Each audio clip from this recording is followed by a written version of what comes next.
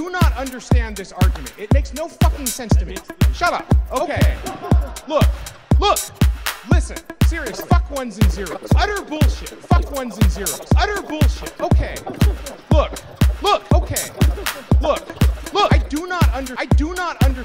do understand this argument. Understand this. Utter bullshit. It makes no fucking sense to me. It makes no fucking ones and zeros. First note, I was told that it's going to be warmer in a couple of minutes, or at least in the next hour. I don't know for you, but I am warm enough inside, and with all the stress, though, I don't really need any more heating, but I will do anything for you guys. Nexmo, thanks to them for sponsoring the, I keep on thinking about saying the podcast or the show, sponsoring the conference. If you happen to do anything which has to do with sending SMSs, messages over a gazillion number of devices, you want to go with those guys. They're amazing. Check them, nexmo.com. All right, the next one is Erik. Yeah, right. Dot notation or no? Oh boy, did he start something last year when he was asking the question? He asked the question, and yeah, and then we all know where it led. He's going to speak about security. I've shown some of his slide, and I can tell you, it will definitely kick your butt if you're not secure about security. I'm sure he's going to throw some flame. And actually, now it will be your time, as the audience, to ask him one of those flame questions, like, what do you think about ones and zeros? But I am going to mention that I'm happy Erik is back, but most of all, I am happy Meryl is back, and for that sake, I'm happy that Judy is back as well, and Maxi, which is outside. So this is a picture from last year, and those. I want a round of applause for my front desk.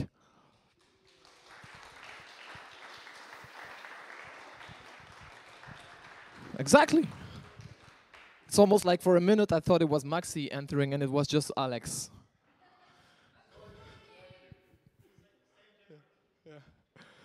All right, ladies and gentlemen, let's welcome Mr. Erik Romijn uit Amsterdam. So, hello everyone, my name is Erik. I make apps, and I'm here to tell you about how iOS security can be super simple stuff.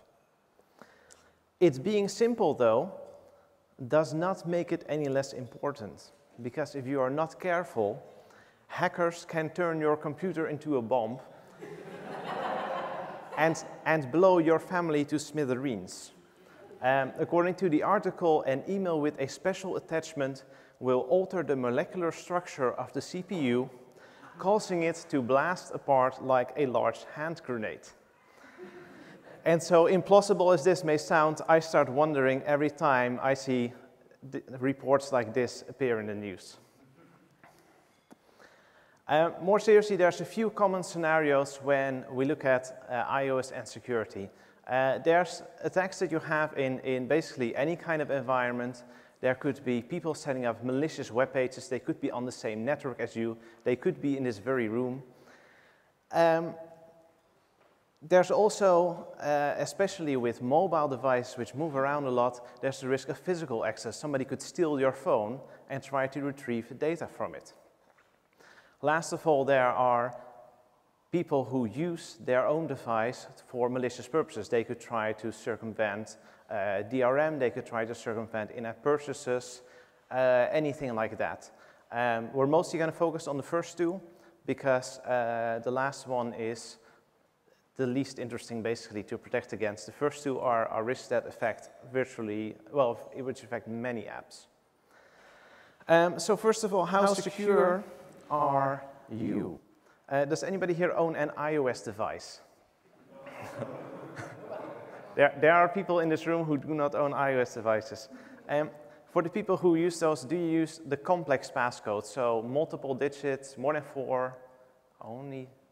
Oh, that's quite a few. Anybody using standard 4-digit passcodes?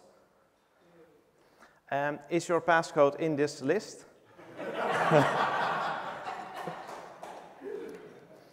Because it turns out up to like 30% of all passcodes can basically be narrowed down to about 10 different ones. Love is another common one, but I didn't expect that so much here. Does anybody have no passcode at all? Oh, still quite a few.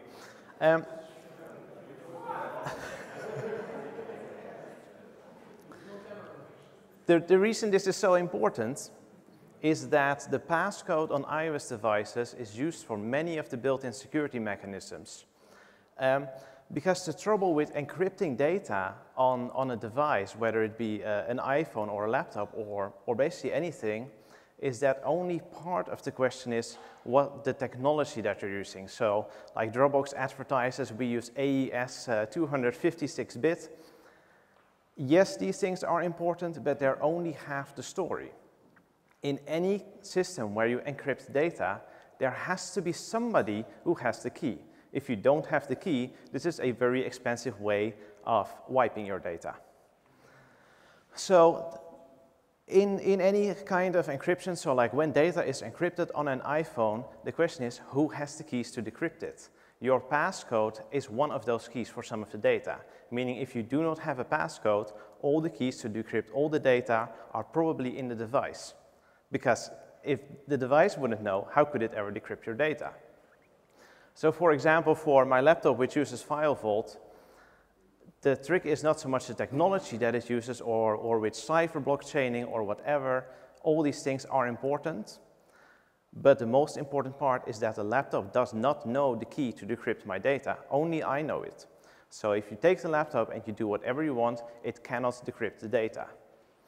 But if I would not have a password, you could just take the data because the laptop would have to know the key. It's also important to understand your risks. In, for example, web applications, there are virtually always security risks involved. With apps, this can be a little different. If your app is, let's say, Atomic Fart, then, yeah, there's just not so much to do here. Or if you make an app like Cow Bath, in which you have to scrub a cow. But there are more obvious examples on the other side of the spectrum, like Log Me In, which does remote desktop, access your Mac remotely. Of course, there's a huge security component in here. If this is compromised, somebody has access to your Mac. This is obvious. But many cases are also more subtle, like the IMDb app, where you would say, this is all public information, which movies are showing, who's playing in them. But it also contains user accounts. So that means that the IMDb app is storing usernames and passwords and transmitting them over the network. So even if it looks benign, there could still be security aspects involved, but not in every single app. A most important aspect in security and building secure products is you always assume everyone is evil.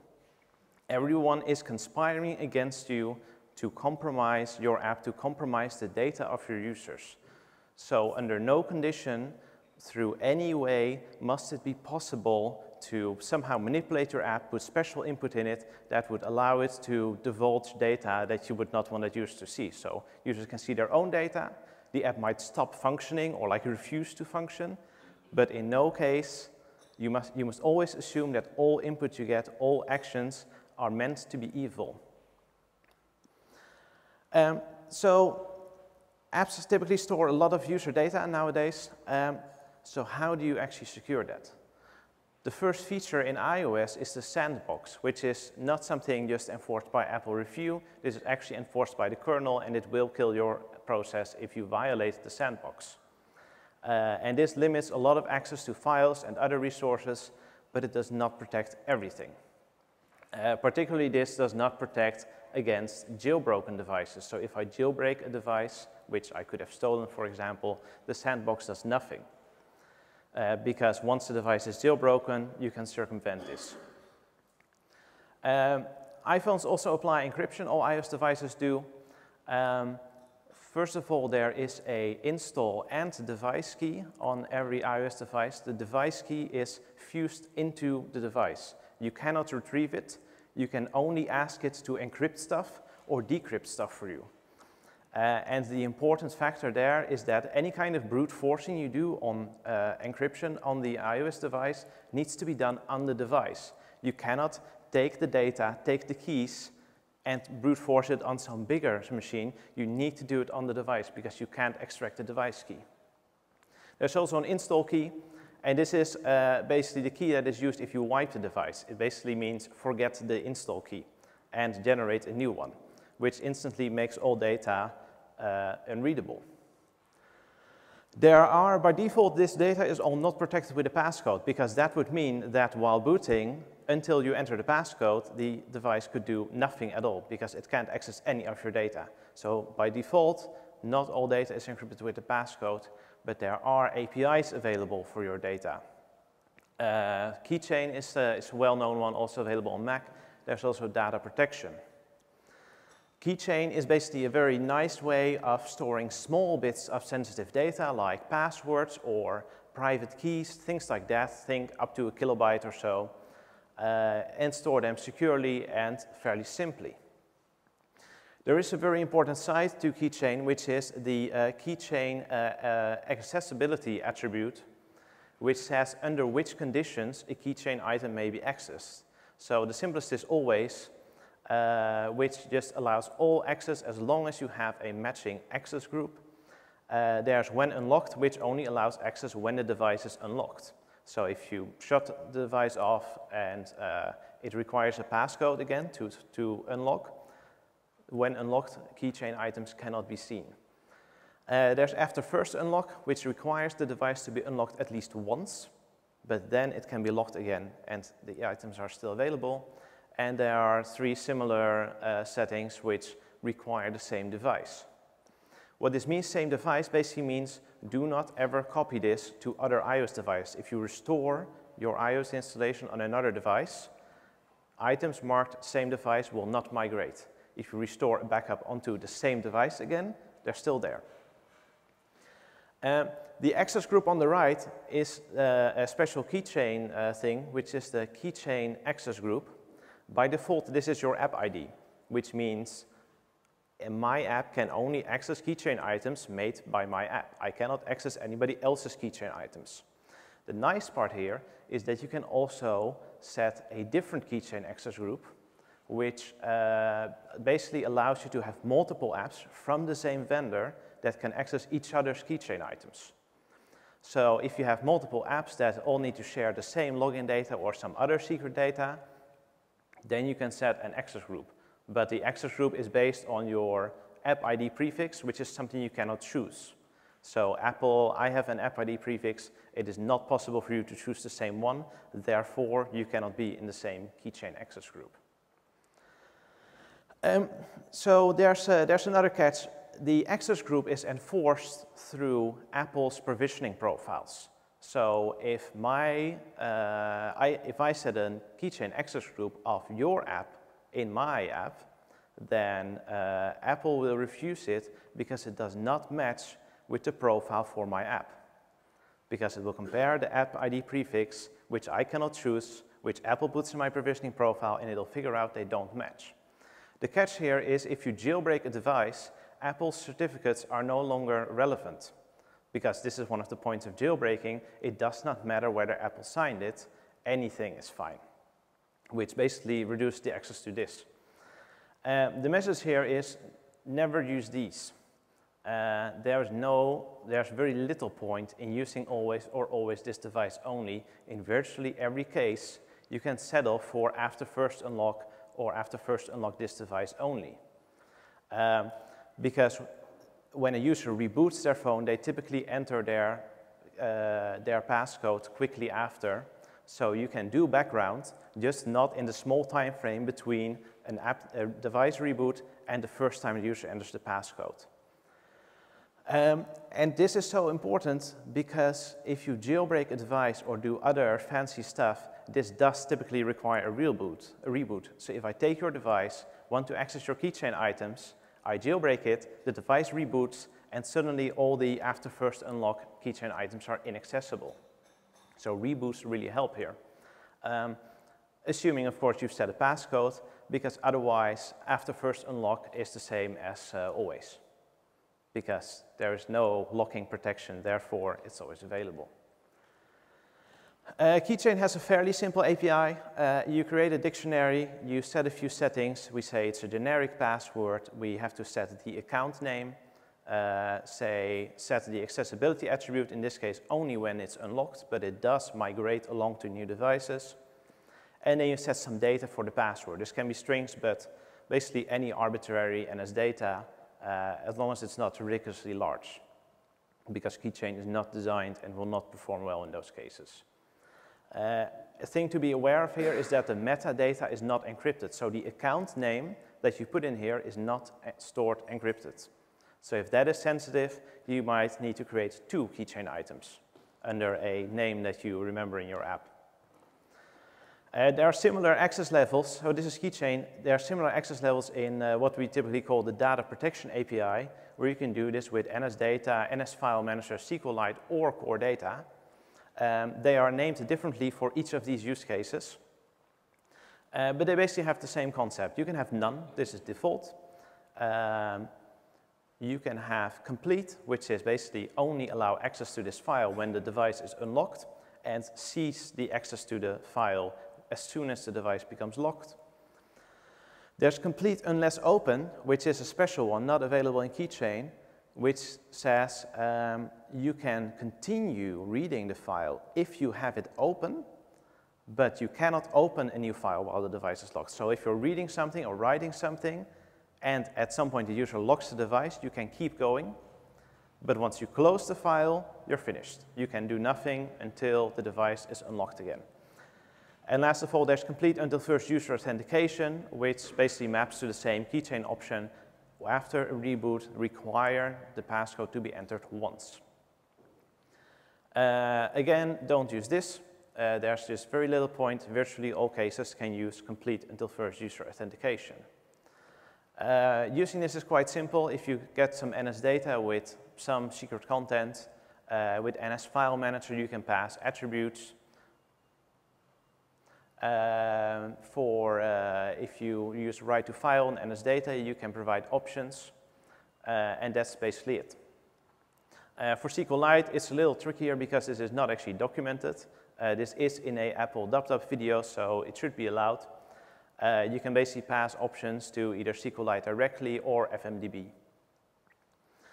This does require you to set this on every file that you manage, which stores sensitive data. You can also set a default. For that, you have to create your provisioning profile, enabling data protection and the correct protection level. This also goes into your app's entitlements, and then this becomes the default. You can still override it with the options I showed before. So you can determine it per file, but the default will be whatever you set here and in your matching entitlement. NS user defaults, for example, has no options and simply allows everything at any time. So that's not so secure. Sometimes, though, the passcode on the device is not enough for you. There's a ton of these apps which will protect your pictures and against prying eyes. They have their own passcode screen. This is also typical in sensitive apps like Dropbox or banking apps, things like that. I picked this one fairly at random, and it has 4.5-star average reviews. It has 100 reviews with an average of 4.5 star. And people say, you know, this is super, my secret photos are safe. There's even a decoy passcode, and if you enter that, you get to see a different set. So you can hide everything, and it's excellent for naughty pictures, and you never have to worry when you leave your phone somewhere. And it's basically you enter a passcode, and if you enter it correctly, it'll accept it and show you whatever secret images are in there. But if you actually look at how the app is built, I have a iPhone 3G here, which you may remember from a long time ago. And this is jailbroken, and it runs this app, and I added a picture. And what happens when you log in with SSH, as you can easily do once the device is jailbroken, and look around a bit in the applications. I think it's this one. So this is basically the data of the app on the device. This device is locked. So any data protection would have not made this data available, even through SSH. If the device is locked, data protection will prevent you from accessing the file. But if you dig around a bit and look around here, there's some SQLite data, there's another weirdly named directory. Then in here, there's an image. So if I just copy that image to here,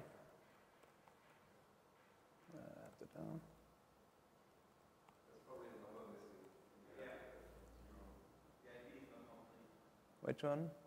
Ah, right.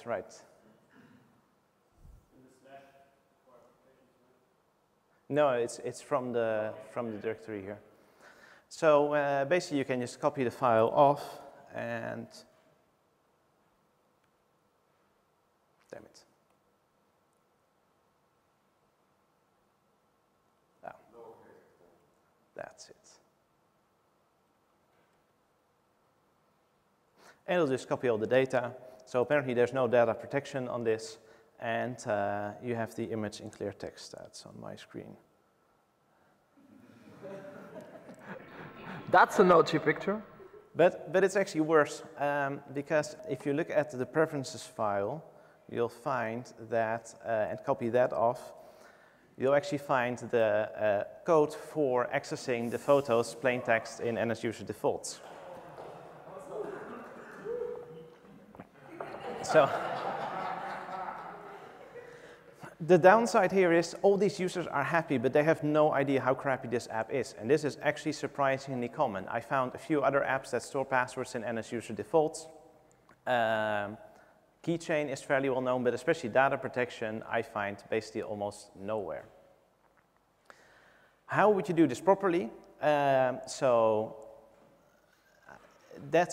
a little involved to do this, but it's doable because there's a lot of help iOS gives you with this. So the proper way, if I were to make an app that requires a custom passcode to decode some data, the proper way would be to actually use that passcode to encrypt the data, which means my app doesn't actually know the passcode, and only when a user comes along with the correct passcode, we can decrypt the data, which is much how Keychain works. So Keychain, the keychain on the device, is not actually able to decrypt the data because only I know the key when I enter it.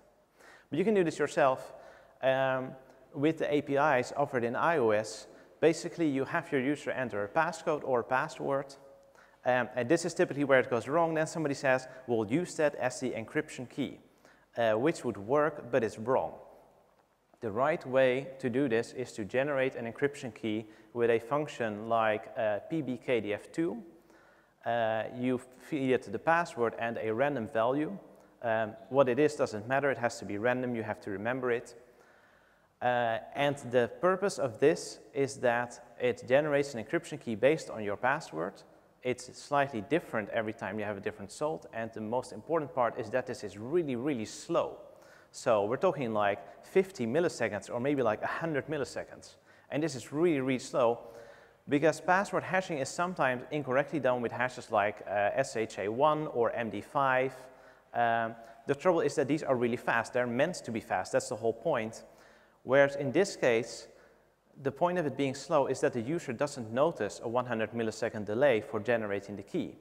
However, if I have to try out hundreds of thousands of possible passcodes to brute force this data, then suddenly 100 milliseconds versus 1 millisecond is really a massive difference. So the idea here is a user entering a passcode does not notice that it's slow, but if you have to brute force everything, then this really becomes annoying. So once you have your encryption key, you have to take another random value. It's called the IV, the initialization vector. It just has to be random. You have to remember it. You should use AES. And then you remember the IV and salt you generated. You need those values when you decrypt. You forget the password. That's the whole point. Do not remember the password, because the whole idea is that only when a user feeds the right password into this, we can decrypt the data. So as long as the user doesn't tell anybody their password, their data is safe. This may sound complex, but all this is in standard APIs. iOS has PBKDF2 built in. The security framework has functions to generate secure random data, and AES, of course. One particular note here is check the error conditions of everything you do here. I just saw something come by about some commonly used example where actually the key would be all zeros. So the function would return an error, but the example ignored that. Key would be all zeros, and that makes it rather easy to crack. So that's storing the user's data. Another common aspect in iOS apps are API calls. So calls to remote systems, they might be yours, they might be someone else's. Again, remember, all our users are evil. Your API, even if it is private, is not invisible. Someone can reverse engineer your API to find it. So just because you haven't made your API a public service doesn't mean there won't be anyone with malicious intent accessing it. So the details of this are out of scope, but basically your API has to be secure itself as well. The most important rule for APIs is always use TLS or SSL. TLS is basically a new version of SSL, but SSL is more commonly used in conversation. Because if you do not do this, even the most simple interception, passively listening to network traffic, which is, for example, trivial on open Wi-Fi networks, that's just possible. As soon as you use SSL, you can no longer work with passive interception. Cheap certificates for your SSL are completely fine. More expensive certificates are not more secure. Even free ones are fine. And if you really want the validation tighter, you can use SSL pinning, which we'll go into. But first, it's important to understand why we are using TLS and SSL. The most obvious and well-known function is that we encrypt the traffic. So somebody listening in on the data is not able to decode it because they only get encrypted data. But the other part, which is just as important, is verifying the identity of the server. Because there's not a lot of point in setting up a fancy encrypted connection with someone if you don't know whether that's the person you intended to reach. Maybe it's actually me, and I'm passing the data onto the real target of your requests, and basically I'm a man in the middle, and you wouldn't know because you haven't checked who I am. You've just said, is this connection encrypted? Yes, fine. So verifying the identity of the server is as important as SSL itself. Fortunately, this is very simple. The way it works, the way iOS knows whether I am the legitimate owner of a certificate is through certificate authorities. So iOS and macOS and Firefox and all these things come with a built-in list of people we trust at telling which people are who. So Safari, for example, uses the built-in iOS certificate list, and there's somebody in there called @trust. And apparently we trust these people at telling us who other people are. There's typically another certificate in between. So basically, iOS trusts the certificate on the left, which then says, actually, you should trust the certificate on the right, which might then say, actually, you should trust the certificate on the right. And so basically what you get here is a chain of trust, because iOS trusts the first one that basically flows down, and in the end, we know that that certificate is really belonging to api.example.com. Sometimes this goes wrong, and certificate authorities, which are commonly in everyone's operating systems, will sign certificates without verifying who the owners of the domain. This happened to a Dutch one last year. They went bankrupt within 2 weeks and were very quickly removed from all operating systems. But typically, this is a very reliable way of doing this. So it's quite hard to get a valid certificate through this that validates through this chain of trust for a domain that you don't own. The trick here, though, is that there are many certificates that iOS will trust, and that and macOS and Firefox. So another option that is sometimes done is that you only trust your own certificate. This is called SSL certificate pinning. And you could configure it as saying, my app only trusts that specific certificate. More secure would be to generate your own certificate authority, so a certificate which is allowed to sign other certificates. The upside here is that the certificates for that in the end are running on your server are typically more distributed. They're available on the server, which is online on the internet. Your own certificate authority you could keep a bit more protected. And you could also sign your development server and other things. There is a very dangerous downside to this. If you deploy this, the App Store app does actually do this, and you lose your own certificate authority, there is no recovery. Basically, it means that if you lose these certificates, then all your users, their app will suddenly break. There is no recovery. The only way to recover from that is to send them all an update. So if you do this and you lose your certificate, that's the end. Basically, all your users, their connections will break instantly and you cannot recover them. Whereas if you use a normal certificate authority, you could just buy a certificate somewhere else and replace it.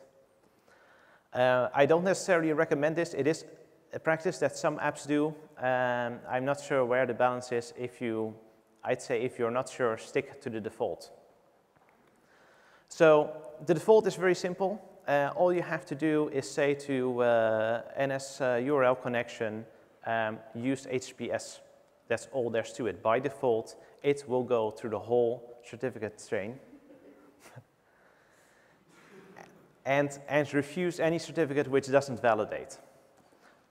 You can change this behavior by overriding will send request for authentication challenge. What you could do here, for example, in the link in the bottom, there's an example to do your custom SSL pinning. What you can also do is just say, sure, just accept anything. Some apps do this. It's pretty rare because the default is safe. It does happen. This is very bad because, yeah, you're basically allowing man in the middle. If you start messing around with this, do make sure you test thoroughly that not only the certificate you expect to be okay is okay, but that also a certificate which should not be accepted is actually being refused. Also, I recommend not doing this for your development setup because it's very simple to say for development we accept every certificate and then accidentally deploy that in production. So certificates are very cheap. They can be as simple as €10 per year. So just buy one for development as well. So an example of probably where exactly this went wrong is the ING app. ING is one of the largest banks in the Netherlands.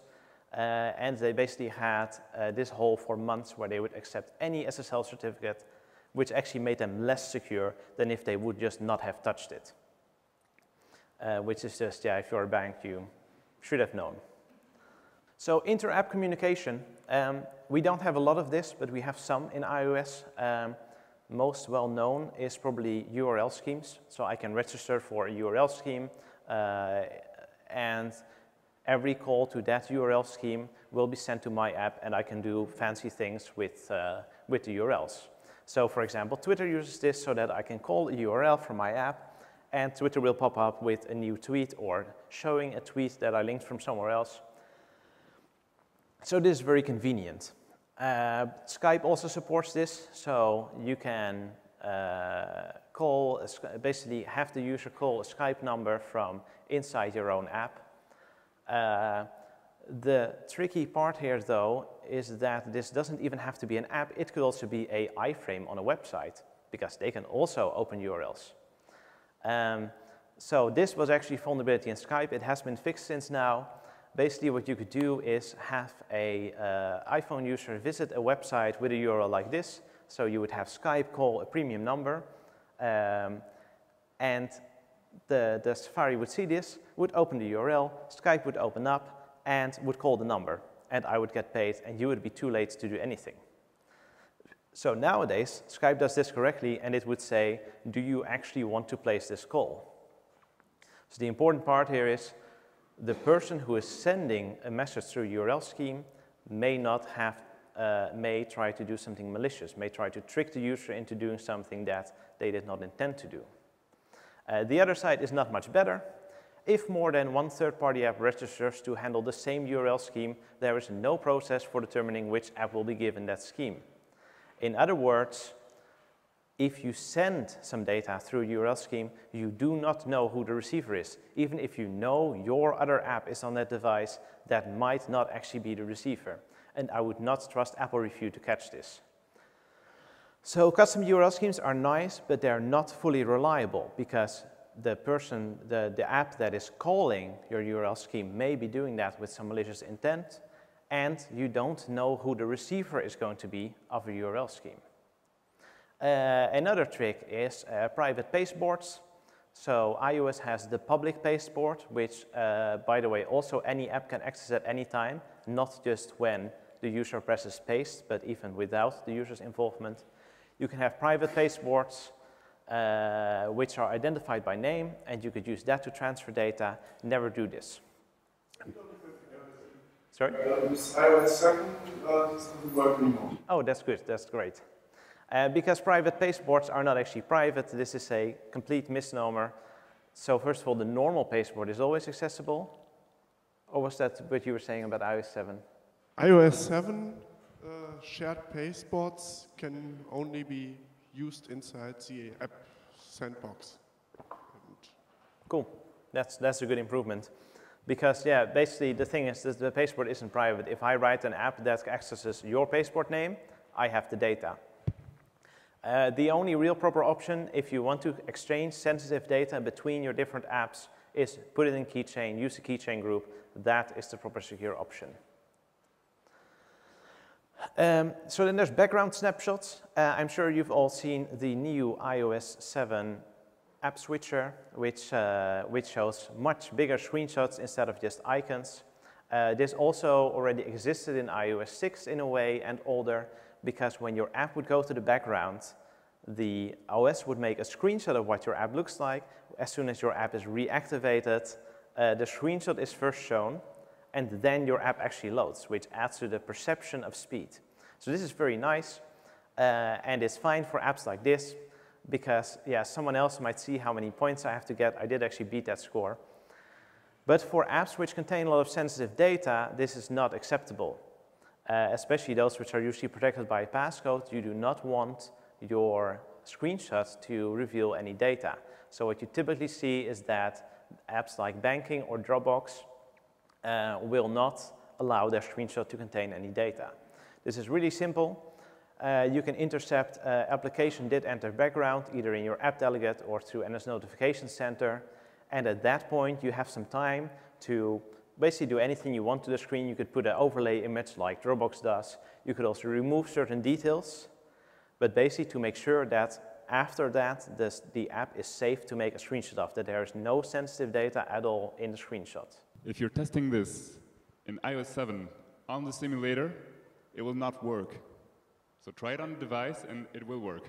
So just so you know, and just don't lose time on trying to debug that. Does anybody here use NSLog? Has anybody ever used NSLog in a shipped application?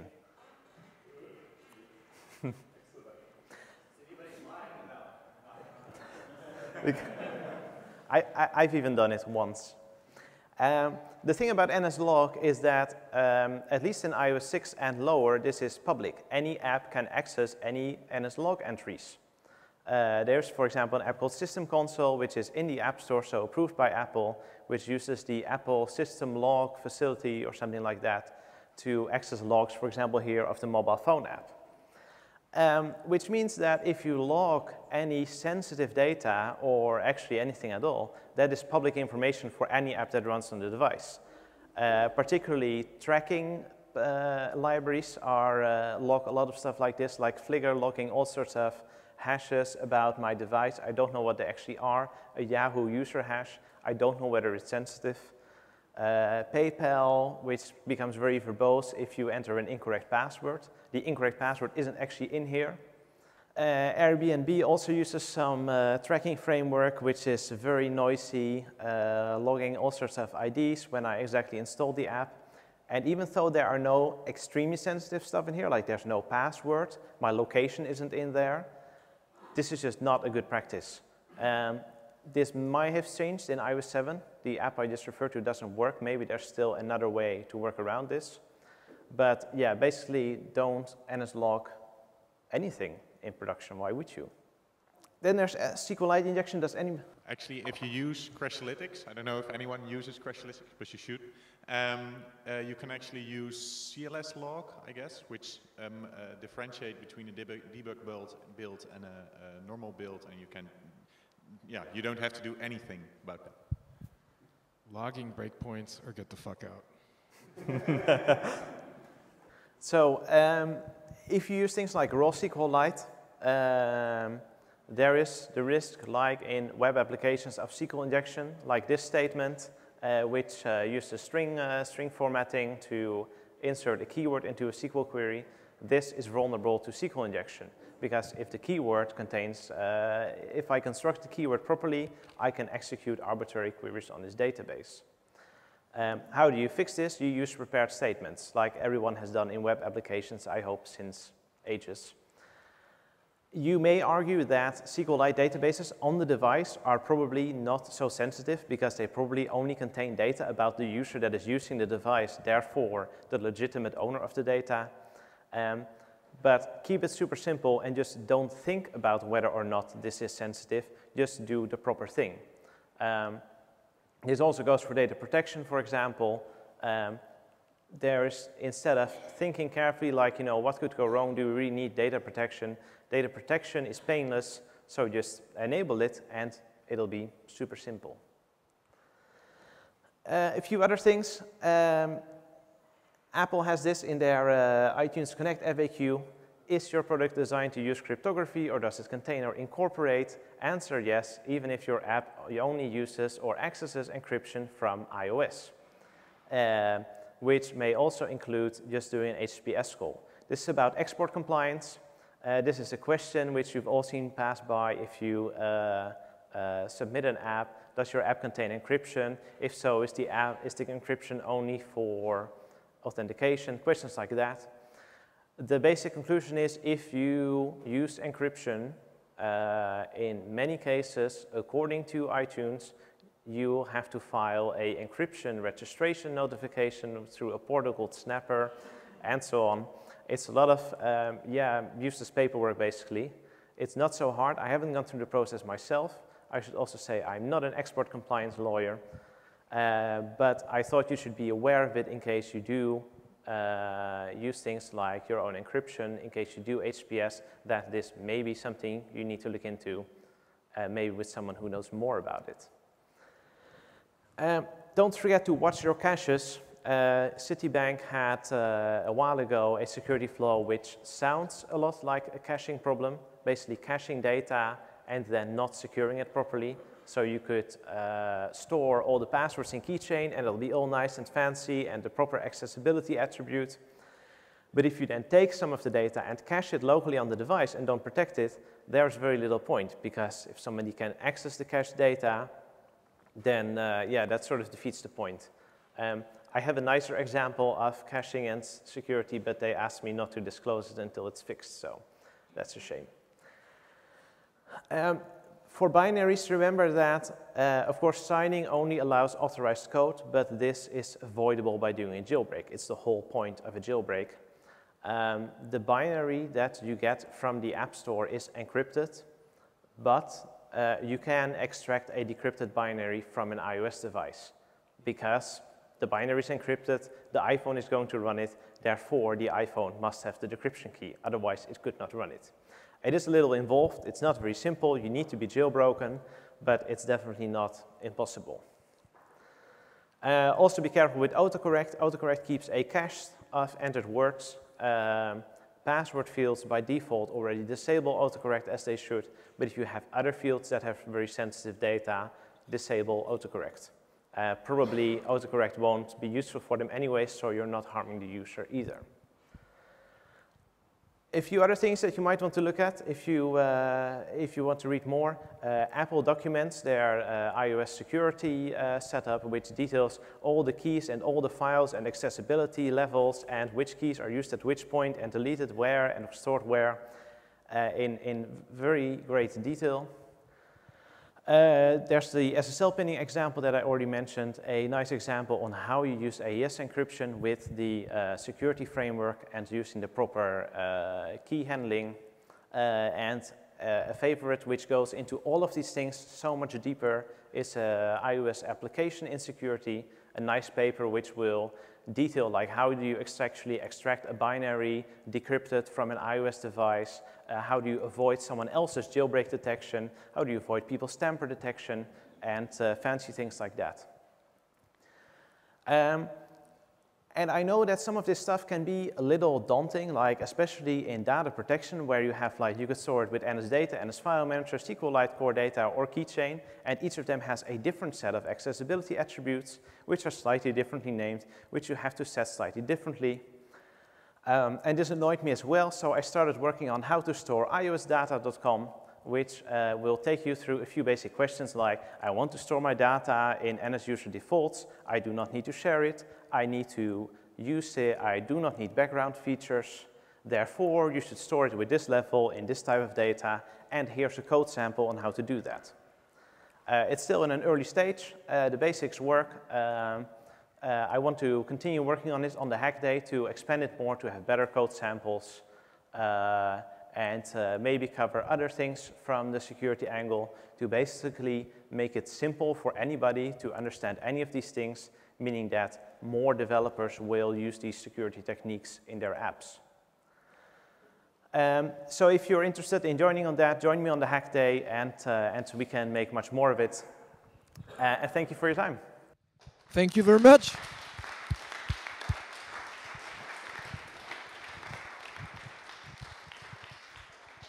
So I have one word for this talk, which is wow.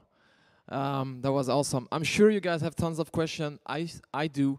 Keep them for the panel because we're seriously running out of time. We're gonna do like a 5-minute quick break now, and in 5 minutes we'll be back with Rainer. Round of applause again.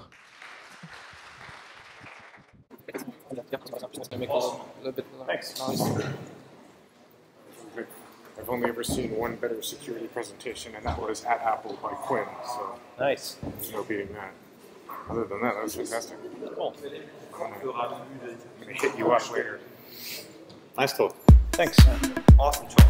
I'm gonna set you up already with a microphone. Yeah, let's do it. I have your talk, which is already good.